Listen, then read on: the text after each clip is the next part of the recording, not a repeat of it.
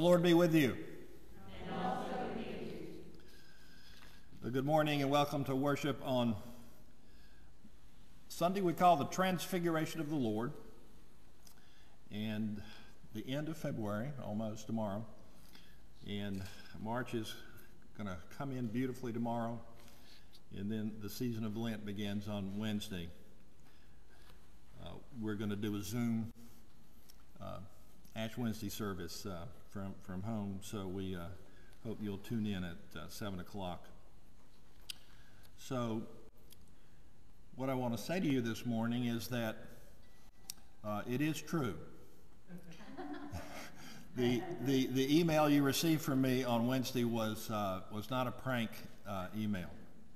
It was from me, and it was the hardest one I've ever written, I believe.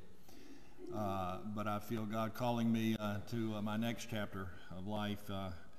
I'm not getting any younger, and I feel that my family has given me up to full-time Christian service for 46 years, and that's enough. So I'm going to spend the rest of my years paying them back by spending more time with them. They may reconsider this a little bit down the road,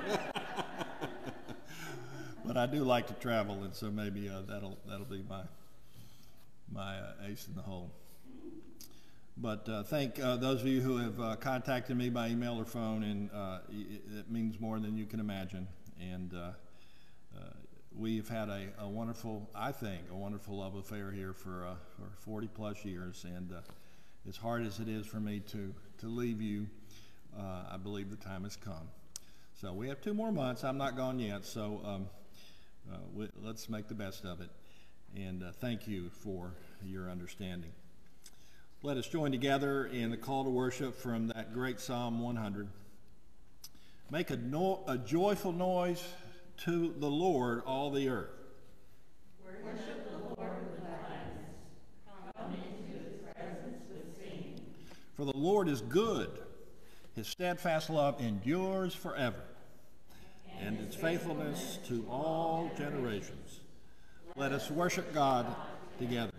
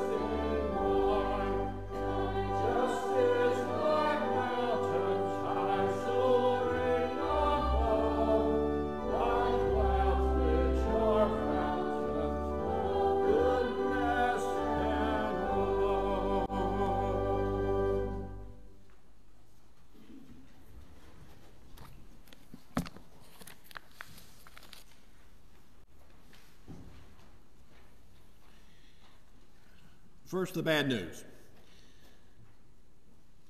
We all fall short of our call to be faithful, beloved children of God. Now here's the good news.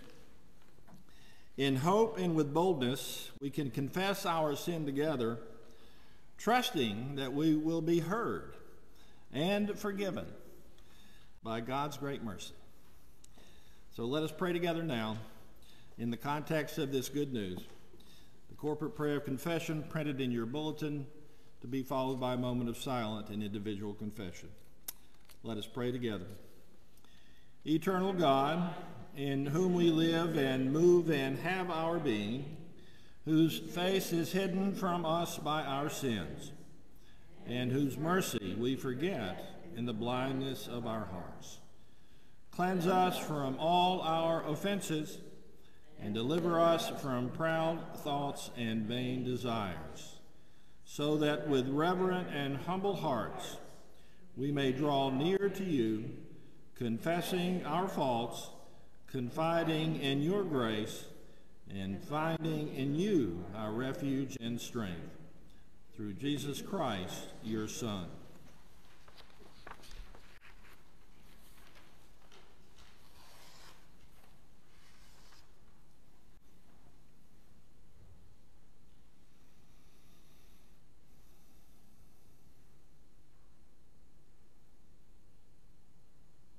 Hear our prayers, O Lord, both spoken and silent.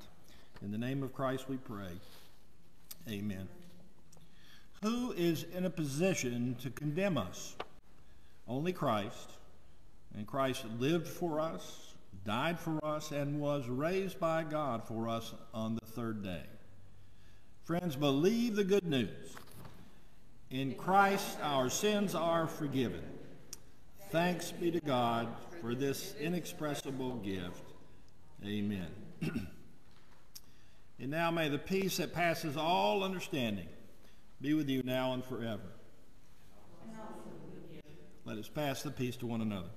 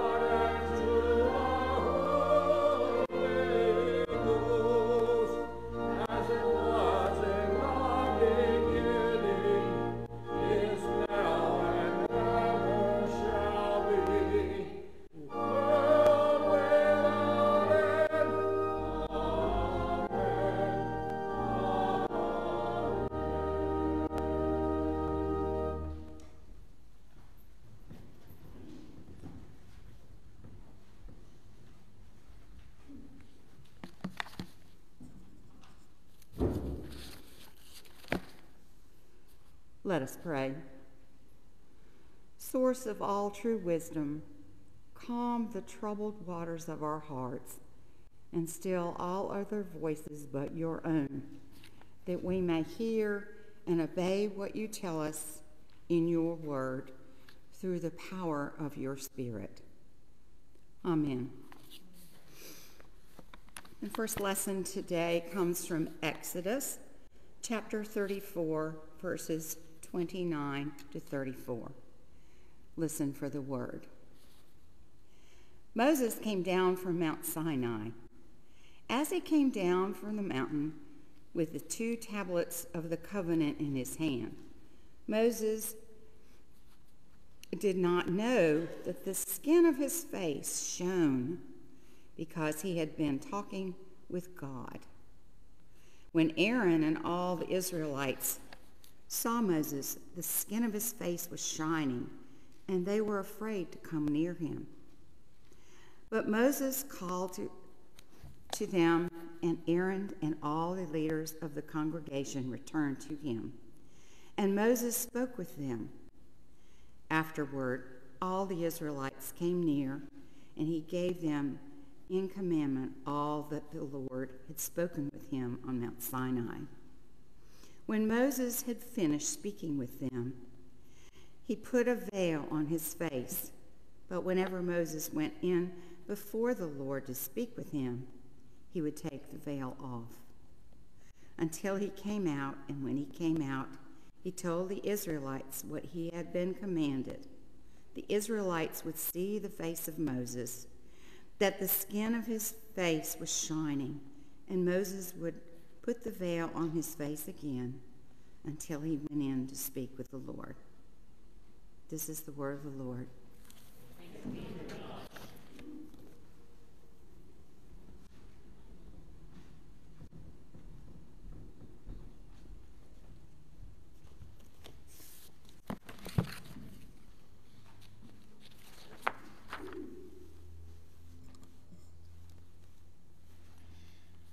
Time for the children's sermon.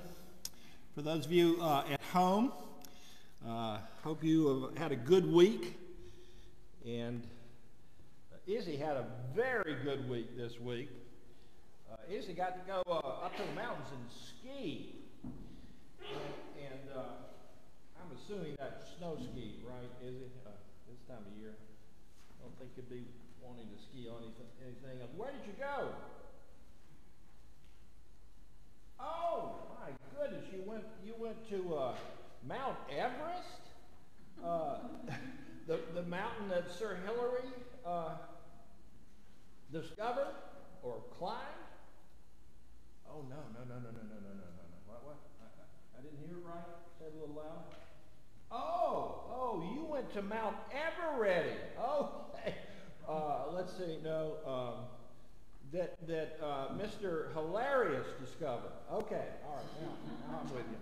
Okay. Well, I'm glad you didn't break any limbs, and glad you're back and still have your ski cap on. So say hello to the children at home, and maybe he might be in the mood to give ski lessons later. So this morning, I want to talk to you about another mountain called Montreat. Raise your hand if you've been to Montreat. Oh yeah. Raise your hand if going to Montreat changed your life. Okay, all right. Montreat is a fabulous place.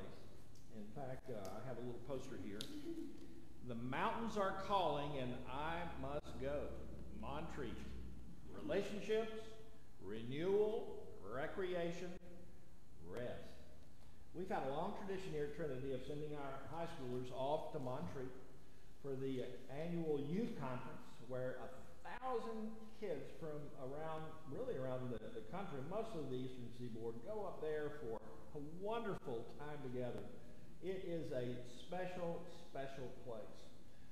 It's very important. These special places are very important in life because they allow us to get away from the normal routines that sort of can really be a little hard to handle every day.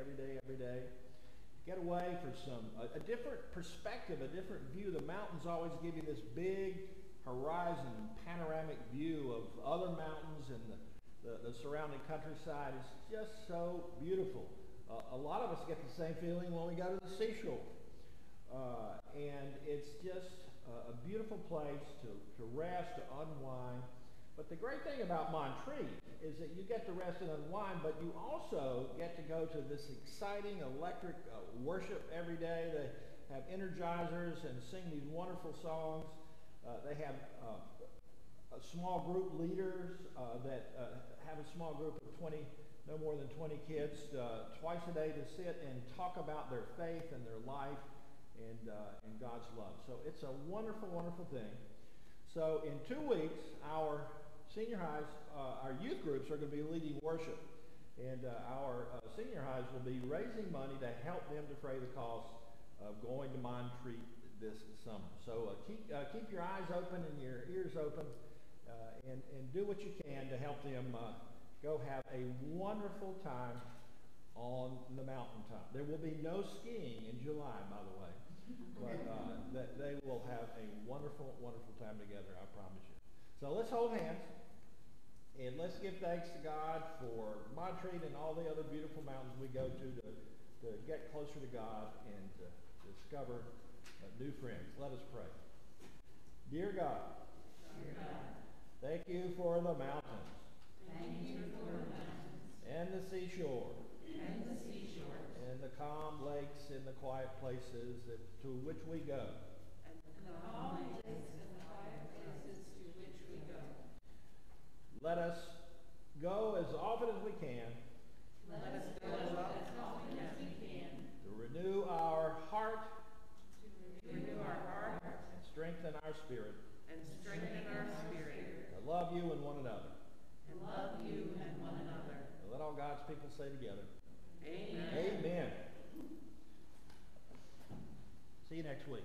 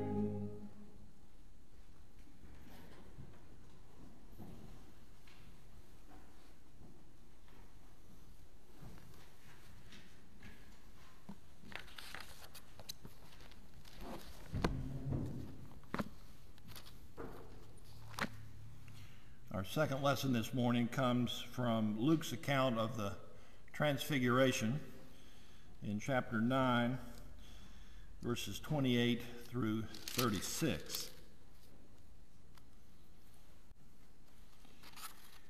Allow me to welcome Ed and Jolie Gree back to in-person worship.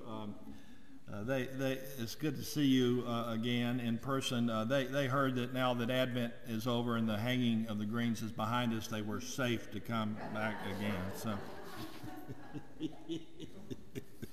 you're good for another 10 months.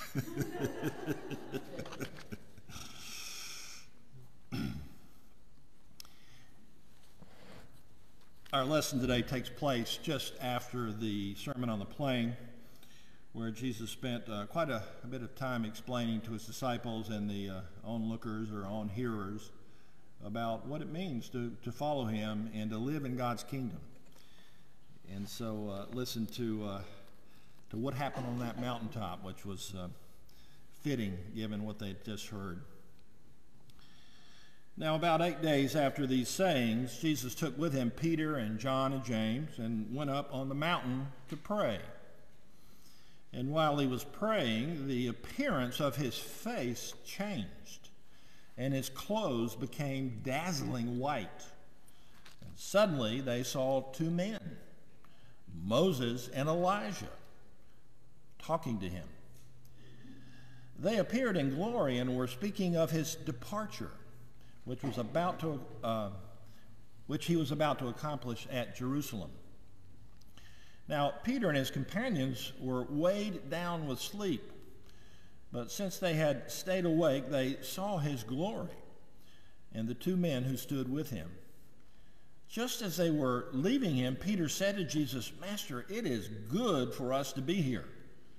Let us make 3 dwellings, one for you, one for Moses, and one for Elijah," not knowing what he said. As you know, that usually didn't make much of a difference with Peter. He spoke whether he knew what he was talking about or not. While he was saying this, a cloud came and overshadowed them, and they were terrified as they entered the cloud. Then from the cloud came a voice that said, "This is my son, my chosen," some translations say beloved. "Listen to him." When the voice had spoken, Jesus was found alone, and they kept silent, and in those days told no one any of the things they had seen. And on the next day, when they had come down from the mountain, ... Let us pray. O Lord, may the words of my mouth and the meditations of our hearts be completely acceptable in your sight, now and forever. Amen. My sermon today is entitled Peak Experiences, pun intended. Everybody knows that I love Montreat.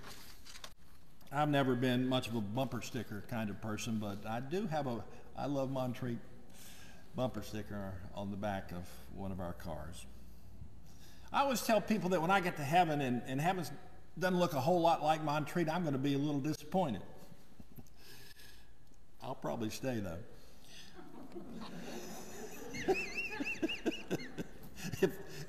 if I may. Some of the best memories that my family and I have were created at that special place.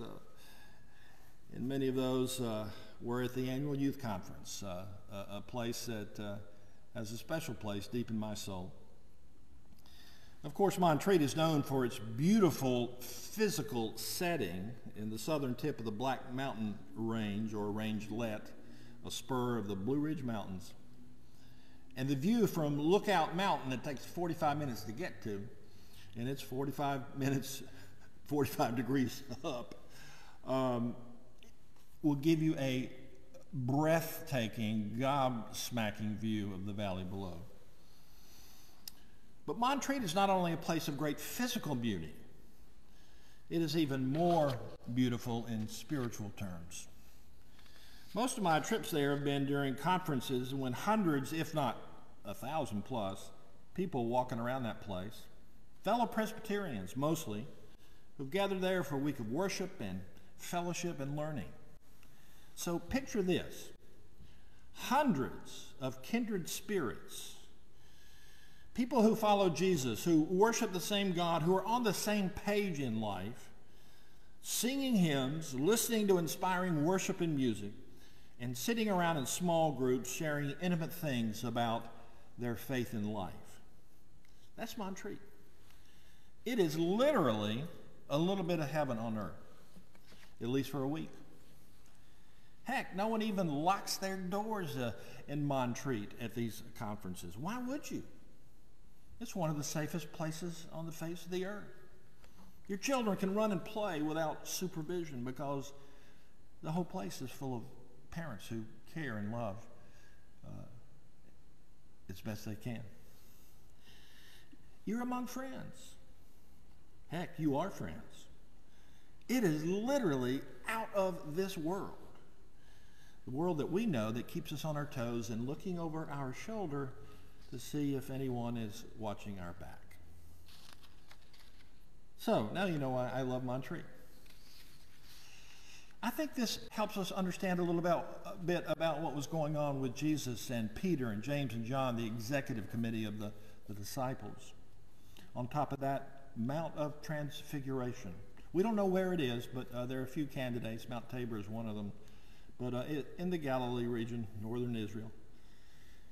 Jesus figured, after laying some pretty heavy new interpretations of God's old laws on them in the Sermon on the Plain, that they needed a little spiritual R&R. Retreat and restoration, I like to call it. And notice they did go after he delivered that sermon, where he raised the bar on ethical standards. It's not in the text, but I can imagine the first words out of Peter and James and John's mouths when they reached the summit was, "Wow, look at that view." Perhaps one of the most beautiful vistas they'd ever seen. You can almost see Asheville from here. Well, not quite. Maybe Jerusalem. But what really caught their attention was what they saw that happened on top of the mountain on which they were standing when Jesus was praying. When they looked at him, they saw him standing there talking to Moses and Elijah, who had been dead for centuries. How was that happening? Moreover, Jesus' face was glowing, like Moses' face, 1,250 years earlier. The text says his face was altered, and his garments were a dazzling white. This reminds me of what happened to Moses on that other mountain, Mount Sinai. When God told him not to look at him directly, he'd wish he hadn't, but he did anyway, and so he came away with a major sunburn and wizened hair. That's a euphemism for whitened hair. This was such an impressive epiphany for Peter, who didn't know what to say, said it anyway, offering to pitch 3 tents, one for all 3 of these dignitaries, including Jesus. That's when Peter was interrupted by an even greater theophany, a cloud descending upon the top of the mountain, enveloping them just as it had Moses on Mount Sinai, and a voice, the same voice that Jesus had heard earlier at his baptism, "This is my son, my beloved son. Listen to him." And then Jesus was alone. Moses and Elijah departed from whence they came. And Jesus straightway took them down the mountain to the valley where Jesus had work to do. And they had the same work to do. In fact, we are told by Luke what this Holy Trinity, Moses, Elijah, and Jesus, were talking about on top of the mountain was Jesus' work that was about to culminate in Jerusalem 3 years after a long ministry. Actually, a short ministry. And sure enough, the crowds found Jesus when they got back, and they presented him a boy who'd been possessed by demons, and he characteristically healed him out of love and compassion. Now, I don't know about you, but when I go to the mountains or the ocean or a beautiful lake in a quiet place, I always want to stay longer than I had planned. There's something about it that gets a hold of me and says, don't go, not yet, not yet. I think that's what Peter was feeling on the Mount of Transfiguration. It was such an overwhelming experience, spiritual experience, that he wanted to stay, to erect some tents and just stay and savor this rarefied air and experience.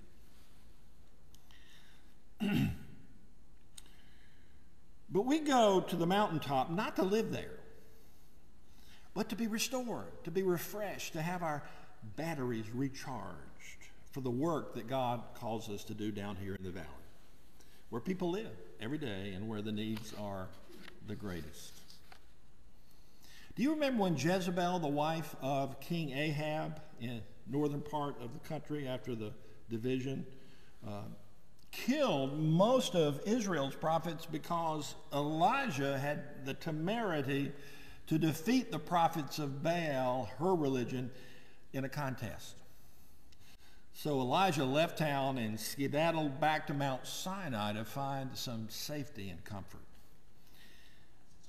God shows up in a cloud again. Not a thunderbolt, not a tornado, but a still small voice that said, Elijah, what are you doing here? You don't belong here. You belong there where I sent you.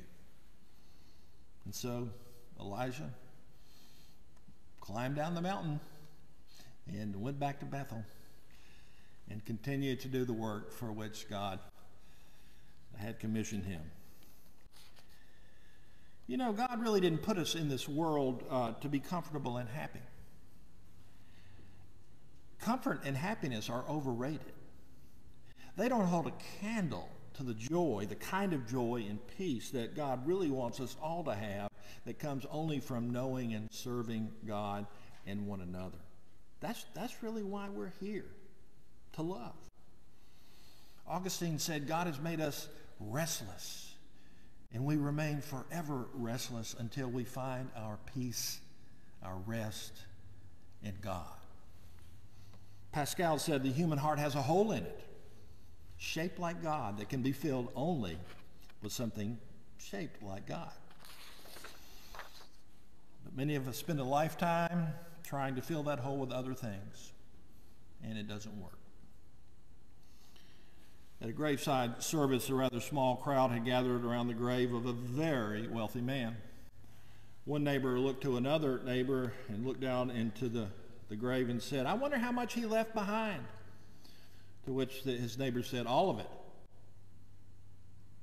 At the end, the only things we get to keep are the things we've given away to others. How much we have loved others. You know, you need to be careful about loving others. It can lead to an enlarged heart. Did you notice the words Jesus heard on the mountain from the top there, Mount Transfiguration, were almost identical to the ones he heard at his baptism? But there was another phrase that God added on the mountaintop, and that was, listen to him. But as soon as those words were uttered, Moses and Elisha were gone. And Jesus was left standing alone. It was on his shoulders now. So God must have meant, when he said, listen to Jesus and not to Moses or Elijah, because Jesus is the one now. They had their turn in God's mighty acts. And it's almost like they were showing up and passing the baton to Jesus, who was going to run the last leg of the race. Now, I want you to know that the choice of Moses and Elijah was not a random choice from the pantheon of leaders in Israel. It could have chosen Abraham or King David. The list is long, but he chose Moses and Elijah. God had given the law, the commandments to Moses, and Elijah was one of the first prophets God sent to hold kings and God's people accountable to those laws. So Moses and Elijah represented 2/3 of the Hebrew Bible, the Torah, or the Tanakh. The law was the Torah, and the Nehibbim were the prophets, and the last third, of course, were the writings, but those writings basically just were interpretations of what God had done in the law and the prophets. Some people think God had sent Jesus into the world to replace the law and the prophets, that they were no longer relevant. But Jesus disagreed with that. He said, I came not to abolish the law and the prophets, I came to fulfill them. Hang on to that word a minute. Fulfill them, to be made whole, to be made complete, to be made in their highest and best version. John wrote that Jesus told his disciples that he had come into the world so that their joy might be complete. A good synonym for fulfilled. In fact, he said to be as complete as his joy was. Now, on Wednesday of this week, the season of Lent begins. Lent is not the happy time that Advent and Christmas are. Then we celebrate the birth of a baby, and everybody loves babies. But during the 6 weeks of Lent, we focus on the suffering, the rejection, the death of Jesus so that we can celebrate his resurrection on Easter that completes, that fulfills, that ends the season of Lent. Many, let's see, I ran ahead of myself. When you go into almost any church in the world, you will not see a manger hanging on the front wall celebrating the birth of Jesus. Instead, you will see a cross that celebrates his death, somewhat ironically. When Jesus died, according to John's gospel, the last words he uttered were, "It is finished." Now, the Greek word for finished is ambiguous. It has a few different definitions. It can mean over, it is done, kaput, but it can also mean completed or fulfilled. That first definition can mean that Jesus was saying to the people gathered around the cross, go home, it's over. You backed the wrong horse, Rome won. But many, including your pastor, believe that Jesus meant the second definition of that word. In other words, I have completed or fulfilled the mission that God sent me to do. So hang in there, keep the faith, have hope. Don't go anywhere. Remember what I said about the third day? Do you remember what Moses and Elijah and Jesus were talking about up there on the mountaintop? About his departure in Jerusalem. It is finished, Jesus said. It has been completed. It has been accomplished. Later on, Jesus would take his disciples to Caesarea Philippi, a major Roman and pagan center in northern Israel, and ask who people thought he was. One of the rumors running around was that he was Elijah, come back to life, or one of the other prophets. And then when Jesus asked them who they thought he was, Peter got it right. You are the Christ, the Messiah, the Son of the living God. But then you remember what Jesus said after that got Peter all riled up. He said he must go to Jerusalem and suffer many things from the elders and the chief priests and the scribes and be killed, and on the third day be raised from the dead. That's when Peter rebuked him. And that's when Jesus dressed him down by saying, if you do not understand the place and the role of suffering, in the forgiveness of sins and the redemption of the world, then you have no part in me. I wonder if Peter remembered that dressing down on Easter morning. I wonder if we do. Thank God Jesus took his executive committee to the mountaintop to see that he was connected to Moses and Elijah, but they had come to pass the baton. And it was up to him to complete, to fulfill the mission that God had begun long ago. And ironically enough, it took place on a cross that did not stand in isolation, because 3 days later, lo and behold, he was alive again. That's the good news of the gospel, which Jesus came and completed and fulfilled in version 2.0000.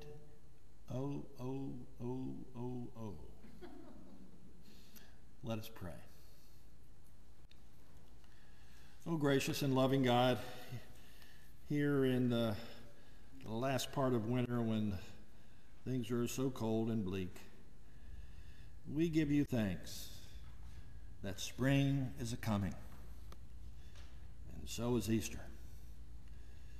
Oh God, our world is torn apart right now by war and rumors of war and crime and injustice and a whole lot of unrighteousness.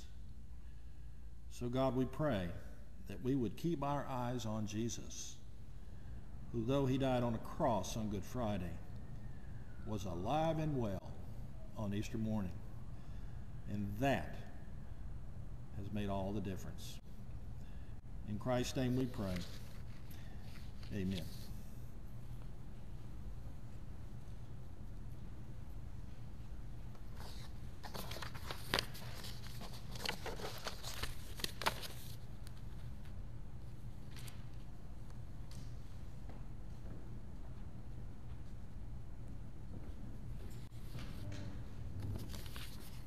Please stand as you are able while we affirm what we believe.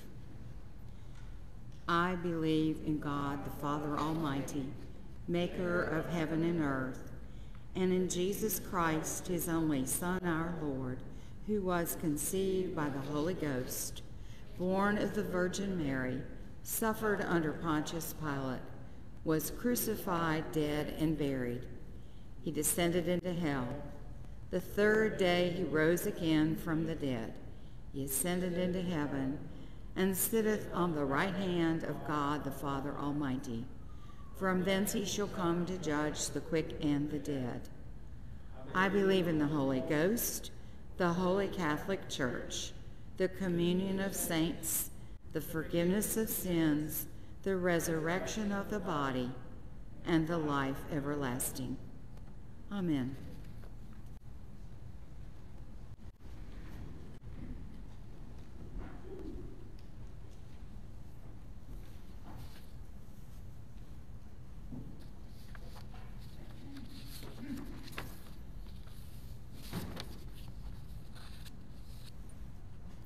Allow me some announcements and concerns of celebrations before we go to God in prayer.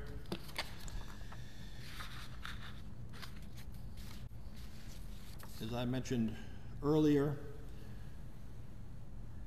our Youth Sunday is coming up on March the 13th. Also, parents of children 12 and under, we're going to, no pun intended, resurrect the Easter egg hunt on Easter. It's been 2 years, I believe, since we did that. And so please call Katie Smith or email her to let her know if you, as parents, will have your children here for that event. It'll take place on our front lawn and back lawn, too. Say a word of prayer for our nominating committee as they are fulfilling their responsibility. And if you have someone you wish to nominate, including yourself, please speak to any listed here on the nominating committee. Laura Piazza is our chair. Care concerns. Becky Everett is recovering nicely from knee replacement surgery that took place on Monday. She's at home. June Goodwin is in rehab now, recovering from her knee replacement surgery, doing well. Richard Piazza continues to need our prayers. J.D. Stanley also needs our prayers. Keep Dorothy Denby Page in your prayers.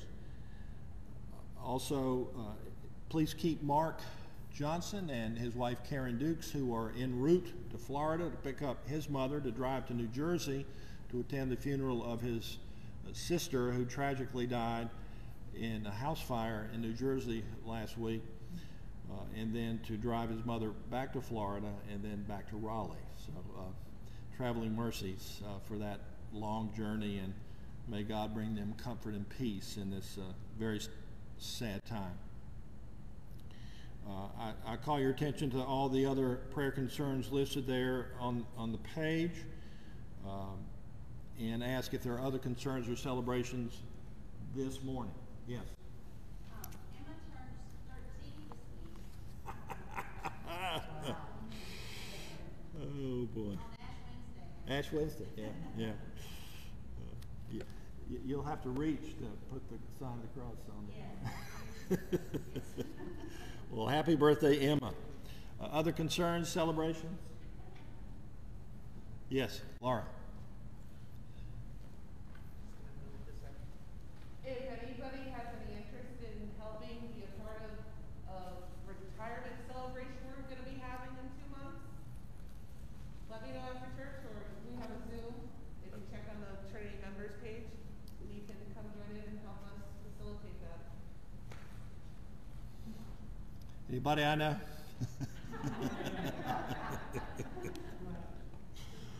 Oh Lord.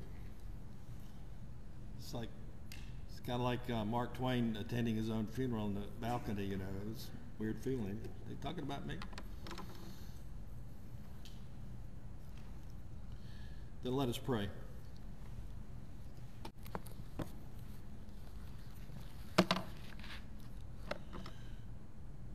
O gracious God, God of all kindness, you gave us your only Son because you love the world that much. And so we pray for the peace of the world. Move among us by your Spirit, breaking down barriers of fear, suspicion, and hatred. Heal the human family of its divisions and unite it in the bonds of justice and peace. We pray for the people of the Ukraine, for safety and comfort and courage in this act of aggression by a neighboring country that is beyond belief by the rest of the world. So we pray that the Holy Spirit would move amongst all who are involved in this conflict, that reason and understanding and compassion for neighbors would reign and prevail.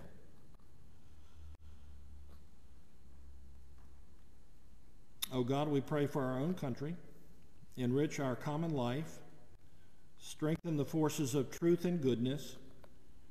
Teach us to share our prosperity, that those whose lives are impoverished may pass from need and despair to dignity and joy. We pray today for those who suffer. Surround them with your love, support them with your strength, console them with your comfort, and give them hope and courage beyond themselves. Oh God, we pray for our families, for those whom we love. Protect them at home. Support them in times of difficulty and anxiety, that they may grow together in mutual love and understanding, and rest content in one another. Oh God, we give you thanks that it appears that this pandemic is on its way out of town. We pray that wisdom shall continue to prevail and good citizenship, and we give thanks for those who are helping to heal the sick and to comfort those who have lost loved ones. Oh God, we pray for the church. Keep us true to the gospel and responsive to the gifts and needs of all. Make known your saving power in Jesus Christ by the witness of our faith, our worship, and even our lives. Hear us now in the way he taught his disciples to pray long ago. Our Father, who art in heaven, hallowed be thy name. Thy kingdom come. Thy will be done on earth as it is in heaven. Give us this day our daily bread, and forgive us our debts, as we forgive our debtors. And lead us not into temptation, but deliver us from evil. For thine is the kingdom, and the power, and the glory forever. Amen.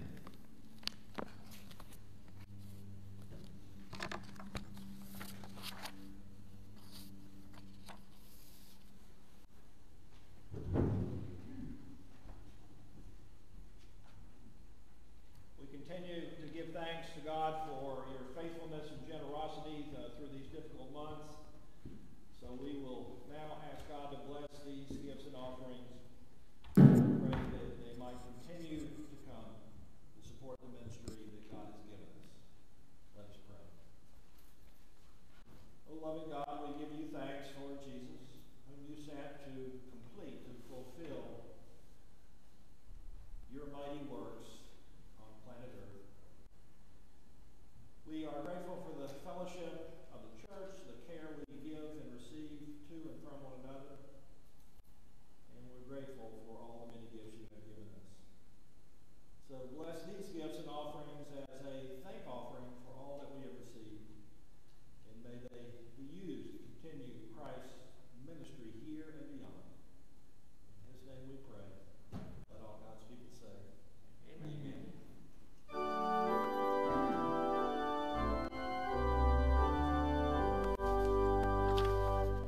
Praise God from whom all blessings flow. Praise him, all creatures every hour. Praise him above the heavenly hosts. Praise Father, Son, and Holy Ghost.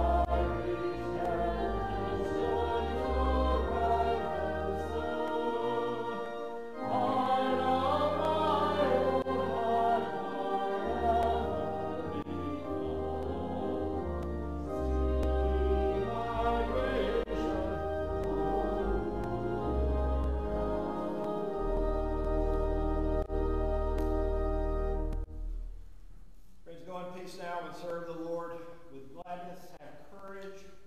Hold on to what is good. Return no one evil for evil, but strengthen the faint-hearted, support the weak, and help the suffering, rejoicing always in the power of the Holy Spirit. And Now may the grace of our Lord Jesus Christ, the love of God, and the fellowship of the Holy Spirit be with